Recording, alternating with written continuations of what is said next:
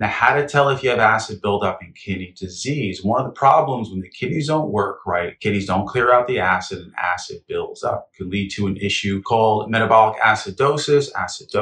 Now, first, to tell if you have this, you need to get a copy of your blood work. Now, get a copy because you want to get that copy and look for yourself, because it's estimated that only about 25 to 30% of doctors actually recognize this and look for it and treat it. Now, on that blood work, you're going to find a section, a reading. Now, it'll say carbon dioxide or CO2. Now, if that value is 23 or less, you could be considered acidosis, and you should use or have a trial run of sodium bicarbonate, which sodium bicarbonate's been known for a long time to be very helpful for kidney issues, especially for acid buildup. It's one of the first things you want to go to and look at. If you're 17, 18, 19, you're probably going to need quite a bit of sodium bicarbonate. Now, 23 is the cutoff, so you could justify doing an experiment, which a lot of people at Healthy Kidney Inc. here do.